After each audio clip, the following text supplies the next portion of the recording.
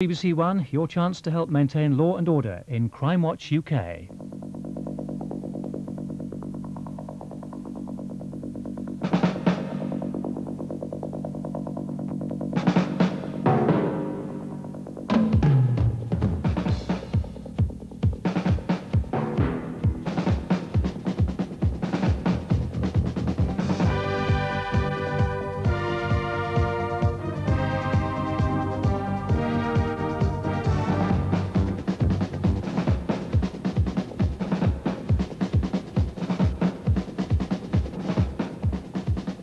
Hello, and first of all, many thanks to everyone who called last month.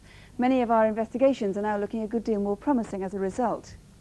In particular, because of information from viewers, a man has been arrested and charged with 14 serious sexual offences against children, teenagers and adults in the Greater Manchester area.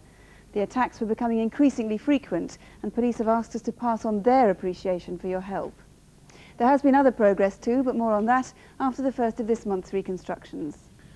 3 weeks ago, a businesswoman, Jean Bradley, was murdered beside her car in a suburb of West London. The tragedy made front-page headlines because it seemed so similar to another notorious and unsolved murder that happened 2 years earlier. The victim then was Penny Bell. In fact, detectives are reasonably confident there's no link whatsoever. But they do think Crimewatch viewers may be able to solve Jean Bradley's murder. And you're about to hear from 3 crucial witnesses and see for the first time a portrait of the killer.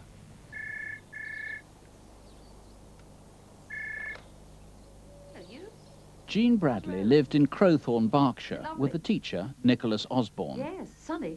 I last spoke to Jean on the Sunday before she was killed. I was in Rome with the school trip. What did the forum look like?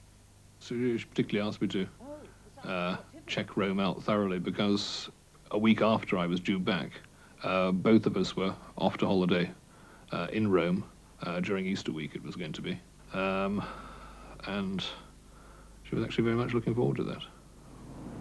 Jean specialised in helping companies move premises. Her own office was in New Bond Street, 30 miles from her home. When she moved to her new job in London, we had some trouble working out the best way to commute in. Acton town station is just round the corner. But she found that the best way was to drive halfway in and then take the fast tube line from Acton. Yes, couldn't be more convenient, could it? Seems a nice, respectable road. Think the car would be safe here? Jean was very keen to keep her car immaculate, and certainly the reason why we checked out the roads in which she parked her car was for the safety of the car. We had no idea, no views on sort of her own personal safety. It just simply wasn't that sort of area. Jean had left work and travelled home on the Piccadilly line from Green Park Station. She arrived at Acton town at about 7:20.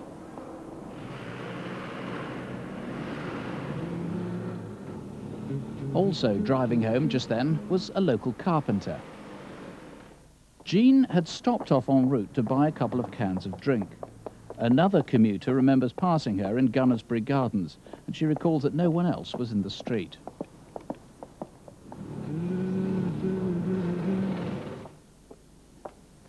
Jean had parked her BMW in Carberry Avenue, just off Gunnersbury Gardens. It had been there since 7:30 that morning.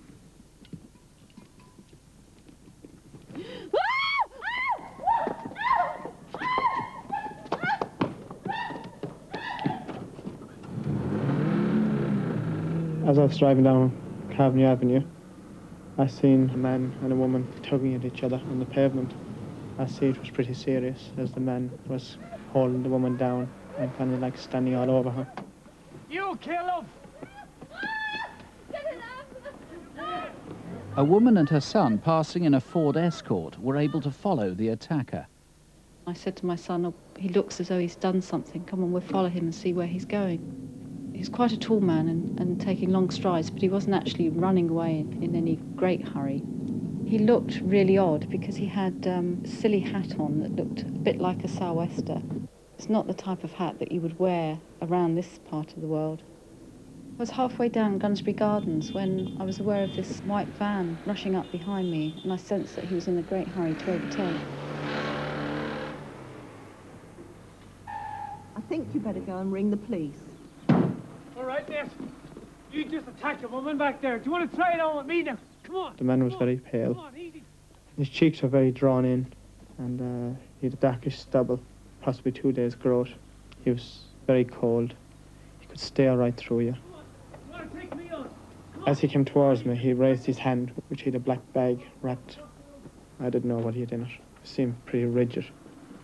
The two men ran off into Gunnersbury Lane, just off the North Circular Road. The woman in the Ford Escort was able to get ahead of them.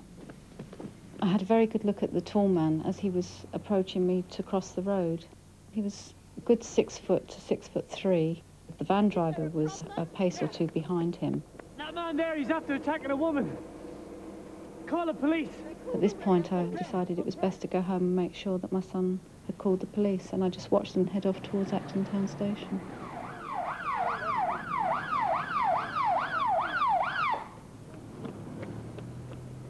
Police badly need to trace everyone who saw this chase, including people the carpenter called upon to help. This white Golf convertible came down on the road. He was a Rastafarian, and I was asking him to give me a hand. Can you give me a hand? He's got a white coat and a black hat. Can you give me... Oh, forget about it. The chase had now been going on for nearly a mile. I think the tall man thought he lost me. I hid behind a tree and hid behind a car and things like that, the way he wouldn't think I was following him. He didn't look back very often. The attacker went into South Acton estate. It was nearly 7:45 and several more witnesses now must have seen him. Police need all these people to come forward. Attempts to revive Jean failed. She died of multiple stab wounds from an 8-inch blade. At the edge of the estate, the carpenter almost caught up with her killer. He looked back and saw me, and he started to run again. I thought all along that he wasn't a very fit man, because when he came to the end of the estate, there's a railing, and normally if you're a fit person, you'd jump it. But he didn't jump it. I went to run across the road, and this car came around, possibly a £5. I hesitated because it was a bit close and didn't slow down. I ran. He ran right around the corner. When I got down to the corner, raggedly close, I could not see the man anymore.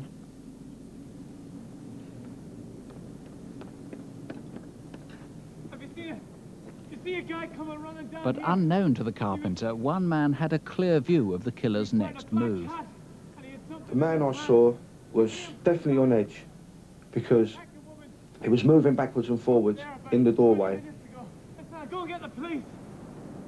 He had a cream 3/4 length parka, jet black hair, black trousers. They were short because they were flapping above his ankles. He was definitely flat-footed.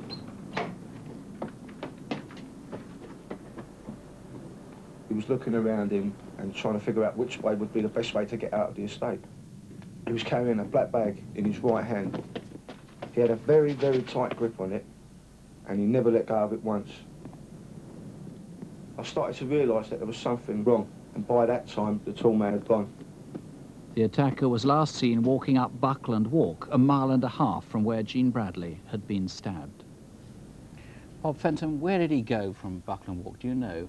Well, he was heading towards Acton High Street, but I'm not only appealing for people in that general area, because he could have deviated off the route, I'm also appealing still for people who actually saw the carpenter chasing the man. That's from Carberry Avenue, past Acton Town Tube Station, and through the South Acton estate. And we ought to make it clear, many of them wouldn't, or most of them wouldn't have had any idea what had happened. They wouldn't have realised why he was chasing him. No, they wouldn't, but they would, if they were there, they would probably noticed something going on. What was this guy's motive? Have you any idea at all? There's no apparent motive whatsoever. There is nothing stolen. He's certainly a strange character, and he's probably this man come to the notice of the national agencies for helping people, such as social services, psychiatric, drink, drugs, and maybe even he's bought his clothes in charity shops. That's the sort of thing we believe he's possibly doing. So anybody who's a nurse or works in a rehabilitation unit or anything like that, not necessarily in this area, you really want them to rack their brains? Do they know him? Yes, we're seeking help for anybody that can He's a sort of tall, thin, rather ungainly sort of fellow. What else do you know about him? He's very, very, very gaunt man, and that sticks out most particular. Doesn't he look after himself very well? They're a bit of a growth of beard. And yes, he had about a 2 days growth of stubble. He's well described on the programme. And this hat he was wearing, this is a fairly sort of similar sou'wester type of thing. Very weird because it was a dry night, very cold but dry. Yes, it is a strange. Everyone's commented on this hat in particular, and obviously we would appeal to anyone that knows someone that fits a general description and has or even wears a similar hat. Now, what's just emerged today, I think, is what could be a crucial clue, a fragment of plastic that you recovered from the murder scene. Now, describe why this is important. This bit that we're seeing here is the recovered fragment. It's what, about 8 inches, 9 inches across, 21 centimetres or so. Yes, that's foreign to the scene. It doesn't come from the victim or anybody that attended the scene, so we can only assume it comes from the attacker. It's possible that this is part of a bag that was wrapped around the weapon, the knife that was used, and perhaps Jean, the victim, actually ripped and snatched it at the time of the attack. Very distinctive, this sort of logo on it. And also, if it was your boutique this bag was part of, or your shop, or if you printed or made this bag, maybe you'll recognise this S, or the writing, the printing that's very small on there.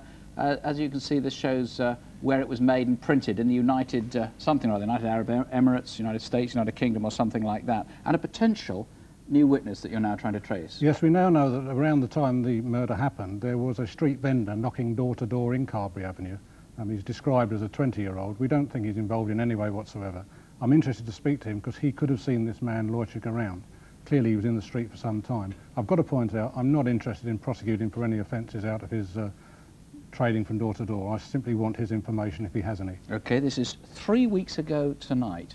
Incidentally, there's a very substantial reward of £20,000. Also, if you live in the South Acton estate, there's a mobile police station on the estate. It's near the Prince of Wales pub at the corner of Church Road and Ragley Close, and it's open until 1 o'clock tonight. The lines here are open until at least midnight on 081 811 8181, 081 811 8181. If you think you recognise this man or can tell us anything about it.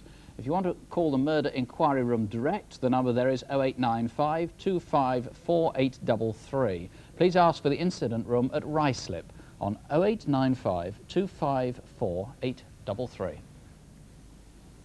Well, now to Photocall. Last month, several leads came in on Peter Reynolds, which are now being followed up. Inquiries are continuing on 2 other cases, and 6 viewers identified this man, who was arrested as a result and is now out on bail. Once again, Superintendent David Hatcher and Detective Constable Jackie Hames are here to take us through this month's faces. If you live in southeast London, you might have come across this man. Over the past 5 months, he's committed a series of robberies at petrol stations, and on some occasions he's seriously assaulted the cashier. We'd like to speak to him in connection with about 20 similar offences. He's in his 20s and around 5'8". If you know where he is, please call. This is Brian Bernard O'Neill, and officers in Leeds believe he may have information about a series of car frauds.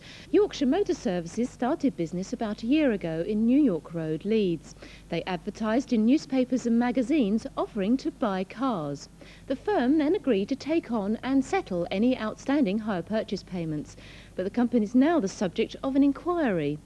Brian O'Neill is 25, 5'10" and slim, with short fair hair and tattoos on both hands and left forearm. If you know where he could be, call us now.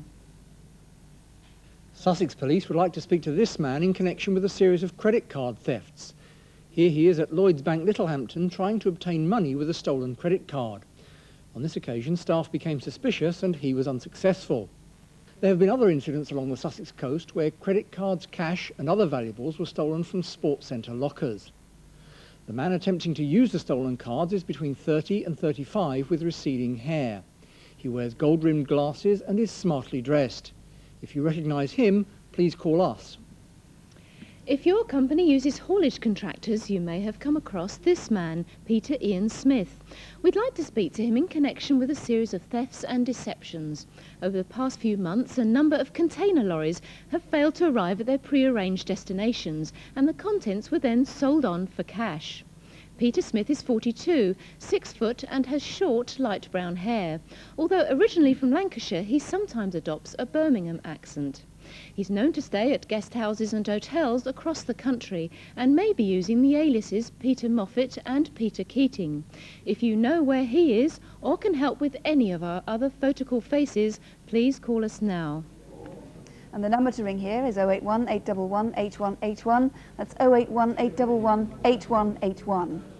More news now on the repercussions of last month's Crime Watch. First, the pet shop murder, the killing of 76-year-old Arthur Bromhill in Northampton. As a direct result of viewers' calls, 4 people were questioned, and one was detained for almost the maximum period allowed by law without a charge. Inquiries there continue. And the robbery at Spencer's Wood Post Office near Reading, 60 calls, but most names have been eliminated. The best information actually came from a police officer in another area, but since inquiries are still underway, there's not a great deal more that I can reveal. Sue. Last month, the mother of a Hertfordshire bank manager went through a terrifying ordeal. And as an indication of the seriousness of the case, there's a £25,000 reward on offer for anyone who can lead police to a conviction. On Tuesday the 2nd of March, an elderly woman was found wandering dazed along a country lane in St Albans. Can you help me? A week earlier, along the same lane, these 3 people had been taking a lunchtime stroll near their office. When the car drove past us slowly, I noticed there were 2 people inside. The passenger was in his late 20s. The driver was in his late 50s and he looked quite stocky.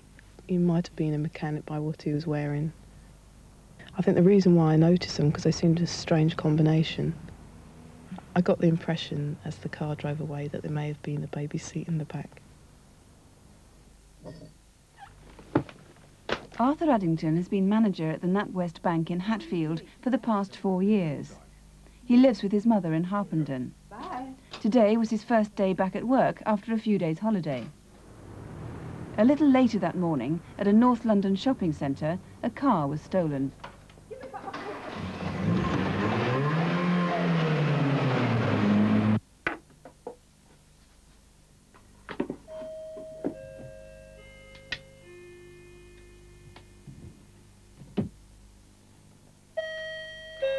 All right, I'm coming. Mrs. Addington. I shouted at him and he took my glasses off and threw them on the floor somewhere. And then I tried to struggle with him, but he was much too strong and I couldn't do anything against him. And then a car reversed up the driveway.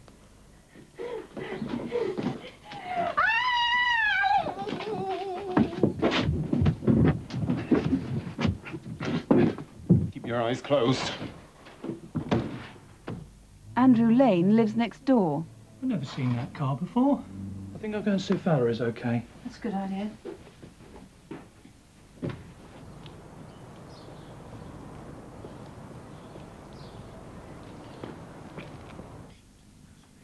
Hello? Hello? I saw Valerie's glasses laying on the floor, which was the first thing that worried me. There was no sign of her anywhere. The TV was on.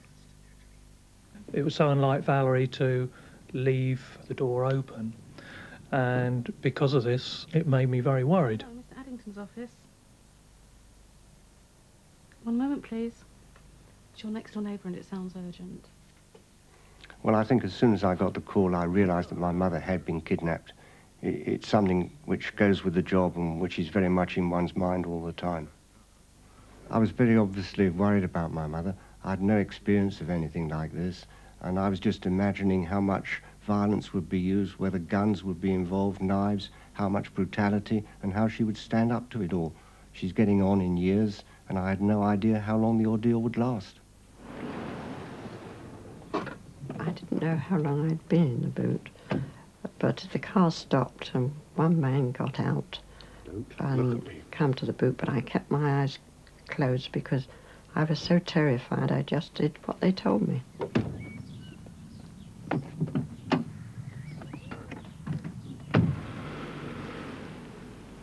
took me about half an hour to get home, and I really had no idea what I would find. All kinds of things were going through my head, and I was really very worried.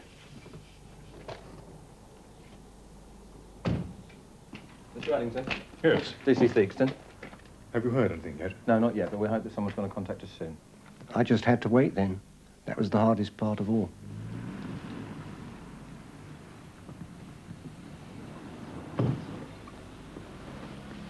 The neighbours' prompt action meant that Mr. Addington was already at home by the time the kidnappers tried to contact him at the bank. Mr. Addington, please. Quick. I really thought they might kill me and I would never see my two sons again or my daughter-in-law. And I really just then wanted my husband, Charles, and my mum. Sloppy date, aren't I? And then I thought, you know, well, I'd never have a crossword with anybody, with my sons and that again. And also I thought, well, I'd had a good life. Good afternoon. National Westminster Bank. How can I help you? Who's in charge? Put me through to him. Hello, can I help you? What car do you drive? Why do you want to know? My car's at home. What's the registration of any car in the car park? I don't know the registration number of any of the cars in the car park. I haven't got access. A woman will be killed. Hello? Hello? But having driven around for another 3/4 of an hour, the kidnappers evidently decided to admit defeat. We're letting you go now. Lie down there. Face down. Stay there for 5 minutes and don't look up. There was no sound. I hadn't heard the car go away.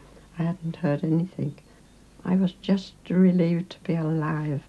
I'm still very angry to think that anybody would do it to us two, who've never done any harm to anybody in their lives.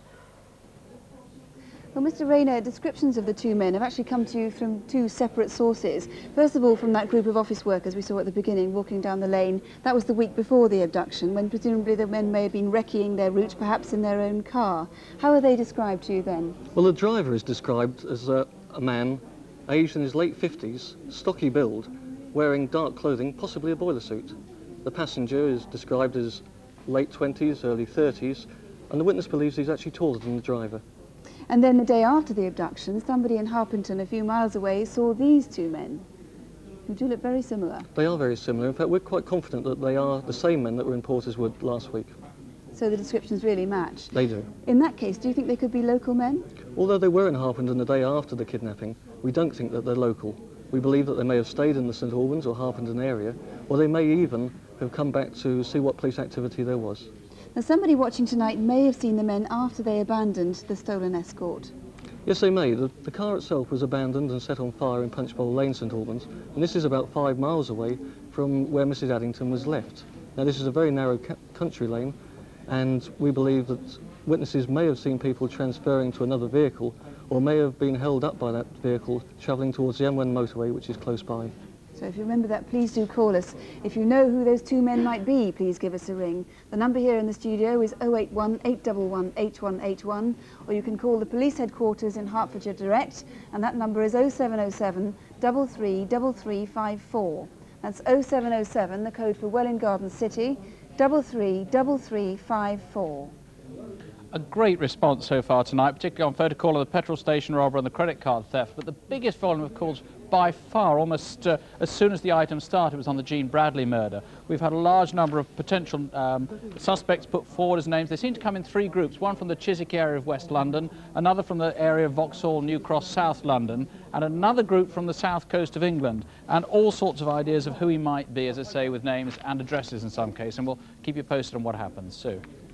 Well, our next case is the callous murder of Nicola and Harry Fuller at their cottage in the village of Wadgehurst in Sussex. The couple had only been married 6 months, and their families are finding it painfully hard to come to terms with the tragedy. During our reconstruction, you'll hear the actual voice of a man police are desperately trying to trace. We begin at a shopping precinct in Tunbridge Wells, where Nicola had been working part-time. Oh, that's nice. Is it for someone special? Well, for my boyfriend. Would you like some ribbon? Yes, please. Nicky was a shy, private, quiet, dainty little girl, really. I hope he likes it. I'm sure he will. Thank you very much. Goodbye. Bye-bye. Harry was just the opposite. He was considerably older than her, A very likeable character, though, larger than life, but he seemed to come from a different way of life than that we were used to.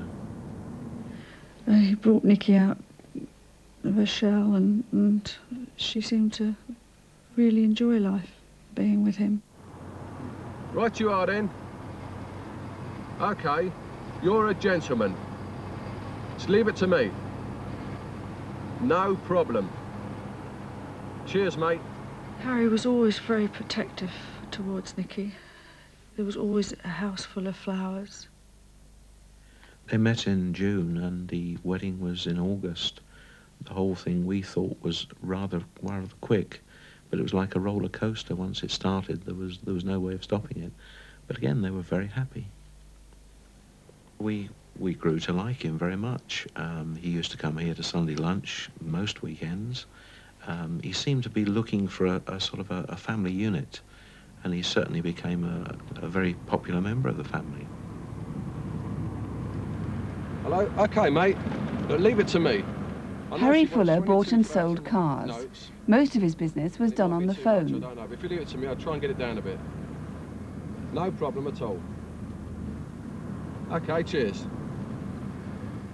Although he didn't read or write well, he had an eye for a good deal. A lot of his transactions were done in cash, and he often carried large amounts of money around. Lot number 201 coming in, the Vauxhall Cavalier, the 1600L, January of 1989. The day before he died, Harry spent the early part of the afternoon with a friend. I've known Harry for about 13 years.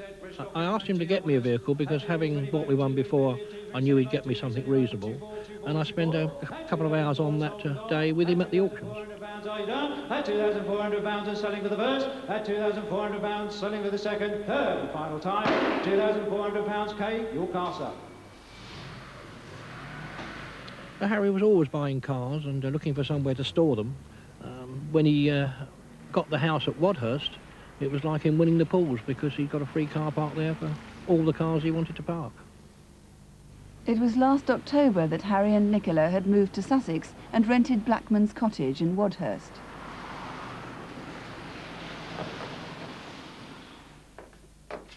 It's Tuesday evening. Nicola was going out to a reunion with some friends at a restaurant in Tunbridge Wells. Okay.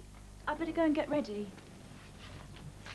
Oh, your friend phoned earlier on, but she's going to ring you back later. A few days earlier, Harry started recording his phone calls. No one knows why. This is the only caller police haven't been able to identify. How are you doing? Very well indeed. It couldn't be better. I popped over last night to see you. What time? About 7. Gym, up at the golf club. At Tice's. There were some lights on, but I knocked. Right. See you in the morning, my darling. Hey, matey. 8 o'clock. Take care. Bye. Ciao now. Harry was a late riser, and to agree to an early morning meeting was very unlike him. Oh, it's Harry. He's on time. Harry had arranged to meet Nicola at the restaurant at about 11 o'clock to bring her home. Thursday. You're going Thursday? Yeah, to Lanzarote. Nicky was one of my closest friends. We'd known each other for a number of years. We used to go out together. Yeah, I hope so. It'd be a nice break, you know. Hello, Harry. Hello. Nicky and Harry seemed very happy together. They were going on holiday to Lanzarote the following week. She was really excited about going to get suntan before the summer. Early the next morning, a postman was startled by a car pulling out from behind the Fuller's cottage. It's normally very quiet in the morning. A dirty blue Ford Escort pulled out in front of me, which caught me by surprise. The passenger seemed 35 to 40, tall and well built, and the vehicle travelled towards Tunbridge Wells. Half an hour later, at about 7 o'clock, a witness saw 2 men get out of a cream-coloured Sierra and walk up the path to the cottage. The witness who saw these men gave the information anonymously. Police need him to contact them again. Hello, old son. Nobody saw the 2 men leave, but we know that Harry went out of the cottage about an hour and a half later, leaving the door ajar. Good morning, can I help you? 20 Embassy number 1, please. Thank you. 226, thank you.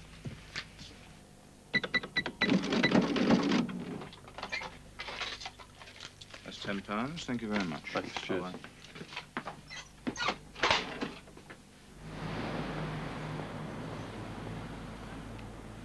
Nicky had gone to a reunion on Tuesday night, and I hadn't spoken or seen her since Sunday, so I decided to ring her at 8:45,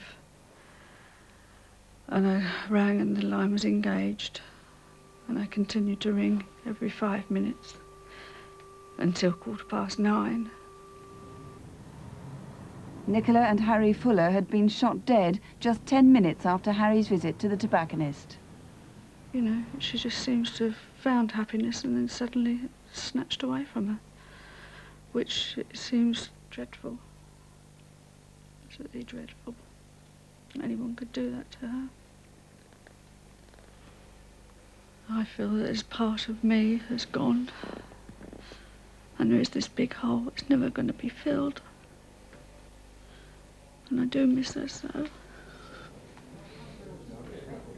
Well, of course, it's going to be absolutely crucial, isn't it, Superintendent Hill, to discover who that unidentified caller is. We can listen to that call again. Our engineers have taken Harry's voice out of the tape you're about to hear, so that the only voice on the tape is the caller's voice. Do you know who this is? How are you doing? First thing, too early for you? About 8. I popped over last night to see you. There were some lights on. He's gone away. He's left them with his missus. So we'll zip down there. Won't be long. About, what, 10, 15 minutes. They're down the other side of Roberts Bridge. So that's just the caller's side of the conversation. And that meeting was arranged very close to the time that Nicola and Harry were killed. So until this man comes forward, he's got to be your prime suspect. It's absolutely crucial we find this man. So far we haven't found him and he hasn't come forward. There may be some reason for that, but we really need to find him, and I would ask anybody who's listening tonight who either recognises his voice or who thinks they recognise his voice to please make contact with us. Alternatively, if the man concerned is listening and he himself wants to contact us for us to eliminate him, then please contact us. Do you think he might be called Steve, or...? Well, there's an indication that he might be called Steve. However, I would want anybody who might recognise the voice, irrespective of whether the person is called Steve or not, to contact us. Now, you want the witness who saw the men in the cream Sierra to come forward again, but you have another witness who saw another car and a man early that morning. That's correct. Just after 8 o'clock that morning, in the car park at the rear of Blackman's Cottage, a lady saw a long black bonneted vehicle, something like a Jaguar, pull up, and a man get out of the vehicle, and he was fairly distinctive in that he was wearing a very long black coat, almost to the ground. We would like anybody else who saw that man, or indeed saw the vehicle, to make contact with us. And if you know who that voice was on the phone call, if you can shed any light at all on this case, please do call us. There's a substantial reward for information leading to arrest and charge. The number here in the studio is 08181818181. Our lines here are very busy, as they were last month, so do take a special note of the incident room number at Sussex Police Headquarters, and that's 0273 480 999. That's 0273, the code for Lewis, 480 999. Now to Incident Desk, our notice board that helps local police appeals reach right across the country. Here again are David Hatcher and Jackie Haynes. Just after 10:30 p.m. on Thursday the 18th of February, a 26-year-old woman was raped near the busy Holloway Road in North London. We need to identify her attacker and trace anyone who was in the area at the time. Earlier that evening, the victim had met an old work colleague who invited her to go for a drink in the Hercules pub on the Holloway Road. She left about 10:30 p.m. and asked two passers-by directions to Finsbury Park Station on the Seven Sisters Road. She describes these men as Turkish or Greek, and we'd like to speak to them as they may unknowingly have seen her attacker. Minutes later, as she was walking along Holloway Road, she was grabbed, dragged across the pavement into an alleyway and raped. Her attacker's about 30, 5'10", and of medium build with short, fair hair. His teeth are grey and uneven, and he was wearing an earring in his left ear. If you can help in any way, or if you recognise this man, please call the officers at Holloway Police Station on 071 263 9090. That's 071 263 9090. If you can piece together a series of clues, including this jacket, you could help solve an armed robbery in Stratford-upon-Avon 2 months ago.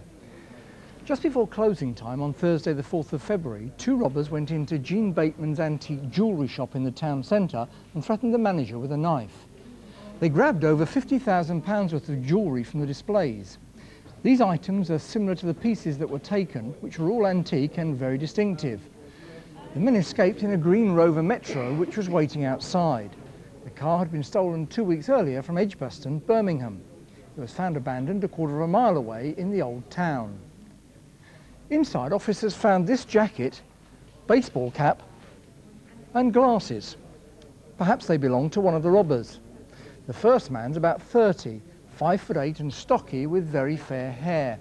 His accomplice was younger, in his 20s, 5'11", slim, with dark hair.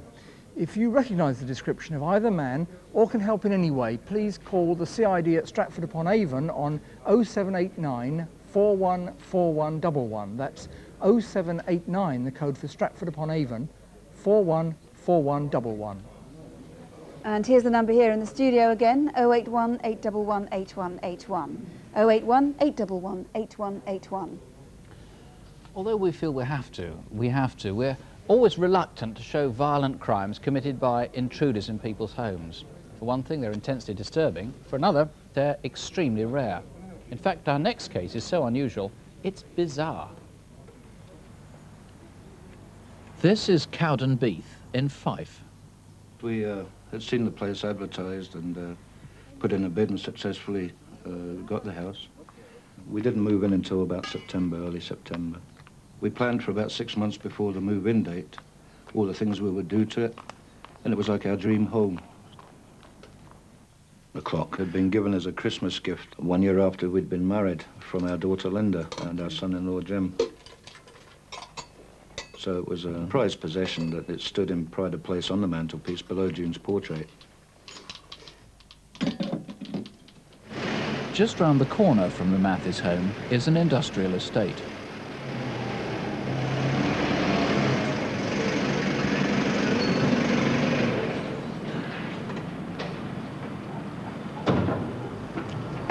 Who's in charge here? I'm in charge. Oh, well, we've been doing some tarmacking down the road, and we got some left over. And we noticed you got some potholes here that need filling, and we're wondering, would you like us to do it for you? What sort of money are you for that? 15 quid. Right, OK. The full squad struck me definitely as travelling people, more from the gypsy side. Had an English accent, and he'd said he'd been working down in the Manchester area. Right, that's about the size of it then. That's £1,650, please. The boy told me it was going to be £15. Yeah, 15 quid a square metre. Oh, I can't afford that. Hey, hang on, you can afford it. You've got a thriving business here. So if you want your business to thrive some more, you'll pay up, OK? What do you mean by that? Listen, I'll tell you what I mean by that. I'm getting my bloody money's worth out of this place one way or another, so you better pay up, mate, OK? At that point, I took that to mean that he was going to smash the place up over me. So we paid the money, and away he went. But it was just more or less to get them off the yard. 1 week later, on a Friday afternoon, June Mathis was finishing work at her pub, about 5 minutes from her house. Nice me getting off now, Linda. I'll see you tonight. See you later. Cheerio. She would have been at her home when this man was driving down her street. From the Perth Road, I pulled into Lucasbeef Drive at about 4:45, heading up towards my house, and I noticed a white van parked on the corner of Glenfield Drive. It was half on, half off the path, which was a bit weird. Guy Mathis works in the oil industry and was looking forward to the weekend off. When I left work that evening, a lot of work had been done to the house, so the tiler had been in to finish tiling the kitchen, which was one of the very last things that was being done to the house, so it had just about reached completion stage, and I was thinking, God, when I get home, I'll have a look at the tiles, and that'll be virtually us, finished and completed our dream home. It was about 6:15 on a Friday evening. I was driving down Glenfield Road. When I turned the corner, I saw someone standing on the pavement. When I glanced, I saw it was a man standing he was standing still for no apparent reason. I thought it was strange. It was dark and there wasn't any bus stop nearby. Hello, June. Home. Hello. So this is it. Get down! Get down! Get down! Where's your safe? Where's your safe? There's no safe. He kept on about 2 safes, and I says there's definitely no safes in the house. Well, I know June and Guy Mathis quite well after doing work in the house, and I just so happened that I was passing when I seen a red Escort which had been reversed into the driveway. It was a Jai or a K-Rage. I don't know any part of the family that's got a car like that. Don't look! Don't look! June and Guy's ordeal was to last an hour, and we only hint at the violence that was used. But June kept her head and made a mental note of details, like the breech of one of the 3 guns. Down, come on up! It had sort of a brass fancy bit on the top. Around 7 o'clock, at the corner, I noticed a white Transit in June's Drive. I thought this was a bit funny because it's not the sort of van you would see in June's Drive. I've had enough of you two. Right, get back. See you in a minute.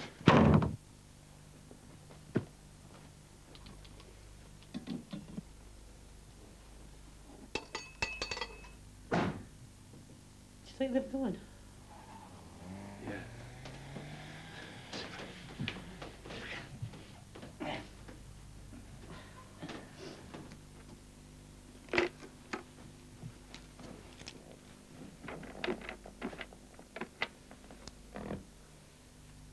Yes, hello? Is that the police? What was stolen was chiefly of sentimental value.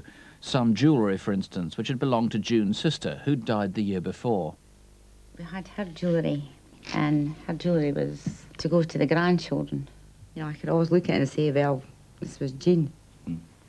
So it's things that... That's all you had to remember her by. People that comes into homes with guns should be stopped. I don't know, it just shouldn't be. One of the thoughts that crossed my mind during the thing was, what if our daughter or son came with the grandchildren while all this was happening? What would have happened then to those people? Would they have been snatched, the grandchildren? And that's a frightening thought. Ian Beattie, obviously the first thing you've got to do is eliminate these 3 tarmackers who were there the week before. Yes, that's correct. What can you tell us about them? We have description of the 3 men. The first man, he was 20 years of age, 5'8" tall, fair hair, and he was heavy build. The second man was mid to late 30s, 6 foot tall, black hair, stout build, and he had a short moustache and beard. The third man was mid-30s, 5 foot 10 inches tall, blonde hair, and was medium build. OK, they all had North of England accents, I gather, and of course they may or may not be connected with the robbery. You need to find out who they were. They did have a Ford Transit van, a white Ford Transit. We know that a white Ford Transit and a red Ford Escort were involved in the robbery.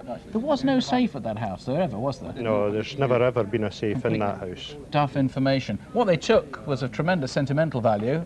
This is a reproduction of the Ormolu clock that was stolen. Tell us about the watches. Is there anything distinctive about them? Raymond Veal watches, a ladies and gents watch, and these are exactly replicas of the watches that were stolen from the house. Well, if anybody offers you watches like those, or this sort of reproduction Ormolu clock, please call the police. If you know anything about this or recognise any of those 3 men, the number here in the studio is 081 811 8181, 081 811 8181, or you can contact the Fife Incident Room direct. The number there is 0592 526 11. That's 0592, the code for Kirkcaldy, 526 11. Well, I've seen that we've got quite a few calls coming in, more than 60 calls on the murder of Jean Bradley, suggesting names for the attacker, and there have been suggestions about the bag and about the hat. On photocall, 2 of the cases have been very good on that. Police are actively following up 2 of them, in fact. There have been names suggested on the Hertfordshire abduction case, and on incident desk there have been names suggested for the man who carried out the rape in Holloway Road in North London. So it's all happening at the moment. The lines are very busy. If there's anything, in fact, you can add on any of our cases tonight, You can ring us still, although, as I said, the lines are busy on 081 811 8181, and they're going to be open until midnight tonight.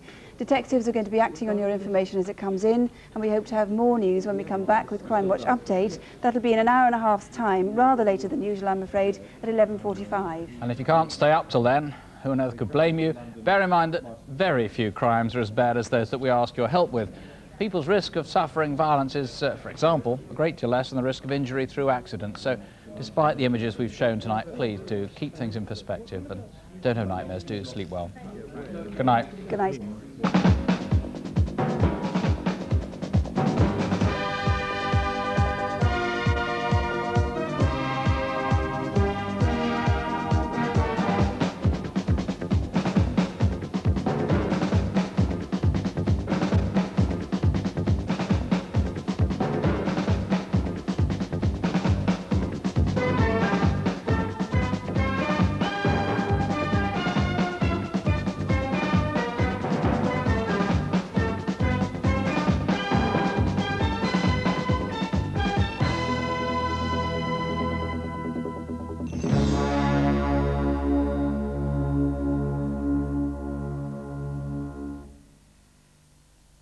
What's real life like in Australia, away from the soap operas? Well, next week a new series gets underway from Sylvania Waters, a fly-on-the-wall documentary about the Baker-Donoher family. That's next Thursday at 9:35. Casualties back to the days when new staff had reputations to ruin. Until now, it's been a picnic. Not exactly Florence Nightingale, but she's keen. Well done, Doctor. You've been here less than a week. You've nearly succeeded in killing one of your first patients. At 9:30.